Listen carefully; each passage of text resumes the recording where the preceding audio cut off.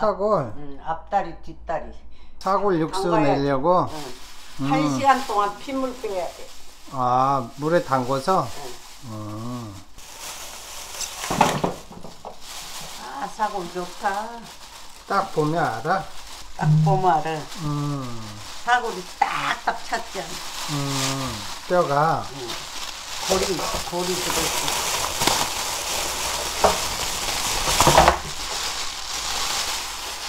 이런 데도 이렇게 들었죠. 딱딱 찼죠. 아주 큰 거요. 이렇게 다 이렇게 차야 돼. 이제 고아서 기름을 떠내야 돼. 그건 뭐야? 얇은 뼈인가? 그래서 잡뼈 몇 개. 아, 없어. 그건 작은 뼈들이구나. 아니 잡뼈를 사라 그래. 아, 한 10,000원어치 사는 그거는 썩지기만 하지. 구선만 없다고 내가 안 샀어. 이것만. 그래가지고 1시간 담궈놔. 이거 1시간 피 빼고 이제 물이 끓면은 데쳐내야 돼. 피 빼야 되니까. 그게 뭐야? 이거 이따 같이 구워야 돼. 고기. 아, 사태고기. 사태. 이 떡국감. 그러니까 여기다 우선 같이 피를 빼. 빼야 돼. 1시간 됐네. 피를 빠졌네. 그래가지고 건져서 씻어. 씻어야지. 그건 사태. 사태.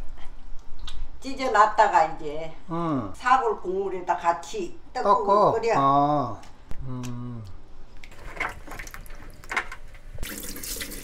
핏물을 따라내고 씻어줘야 돼. 찌꺼기를.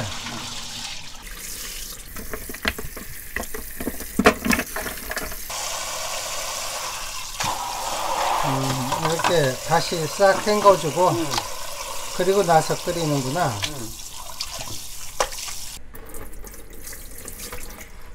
물이 끓면 이제 끓는 물에다가 이거 씻어서 넣어. 이거 한 번 끓는 물이면 이제 또 한 번 끓여가지고 버려. 처음에 기름이 너무 많으니까. 이제 이게 냄새 나니까 또 누린 냄새도 나잖아. 이거 이제 끓일 때 한 볼 팔 끓여서 누린내를 버려야 돼. 누린내 나서. 누린내 나서.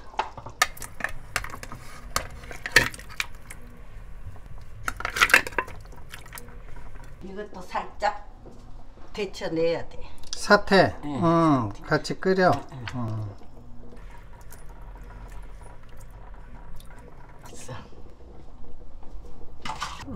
이렇게 한번 데쳐서 건져내. 핏물을 좀 빼내고 누른내도 제거하고. 그러니까 끓는 물에 넣어서 좀 끓였다가 튀겨내야 돼. 이렇게. 이렇게 찌꺼기가 많이 뜨는구나. 이리 갔다가 이제 씻어서 넣어야 돼. 다 버려버리고.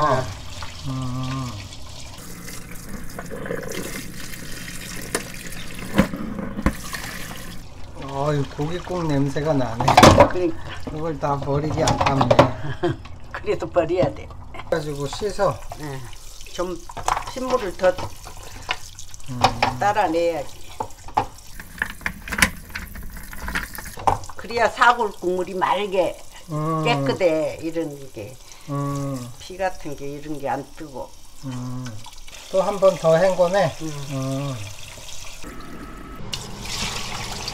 물을 또 가득 채우고.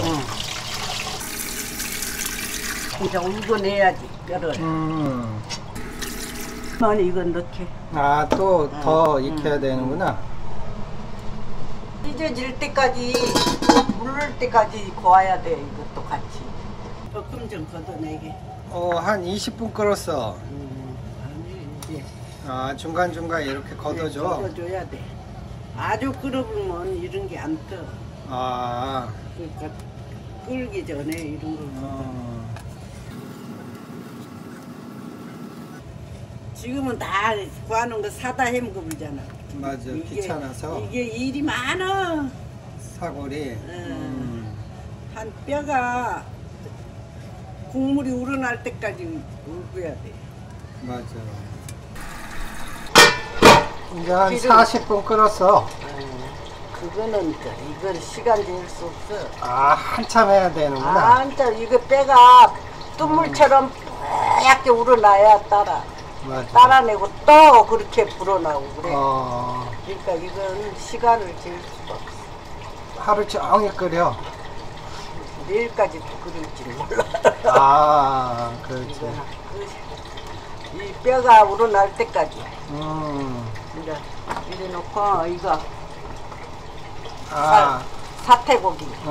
그것도 이제 끌 때 넣으려고. 끓여서 이따가 찢어야 돼. 이거는. 어느 정도 물러지면. 피가 그래도 빨리. 자꾸 이걸 걷어내야 돼. 기름. 이거 기름 걷은 거. 걷어낸 거. 비닐에다 부어가지고 냉동시켜서 이 아, 하수도 버리면 맥혀. 그렇지. 막히지. 냉동시켰다가 음식 쓰레기에 버려? 이렇게. 기름 걷어낼 때마다 이래가지고 얼려버려. 이렇게. 그 얼린 걸 먹는 건 줄 알고 먹으면 큰일 나겠네. 이걸 먹겠어? 끓이다가 잠깐 드러냈네. 고기 건질라고. 건지고 국물 딸고 또 끓여야지.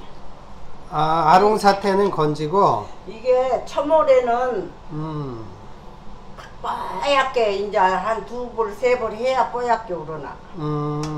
그러니까 아롱사태만 건지고. 건지고. 이건 이제 다 됐어.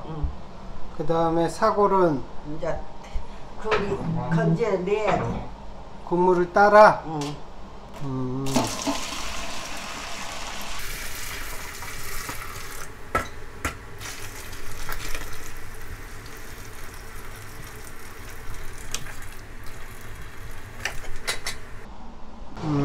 이제 또 물을 붓고 또 고아서 저기다 또 모아. 뚜물처럼 되면 이제. 아, 또 모아. 이렇게 계속 끓여내는구나. 이렇게 또 많이 끓었네. 이것도 덜어내고. 덜어내고 또 고아야 돼. 이게 뽀얀 물이 안 나올 때까지. 자꾸 이것도 걷어주고. 이제 이리 부어야지. 이제 또 2번째.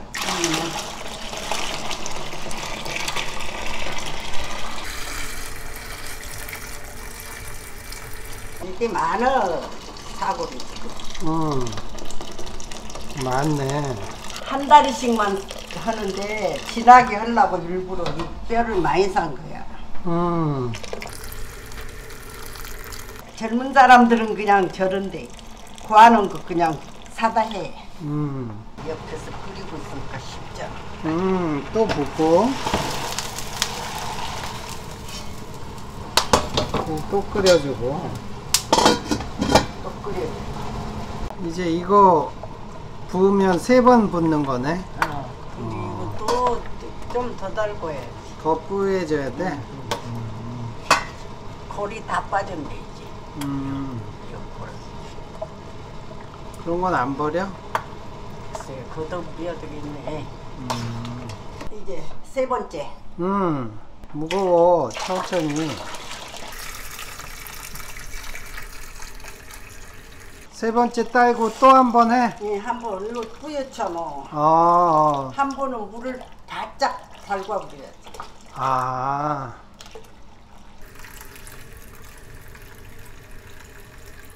찢어야 돼.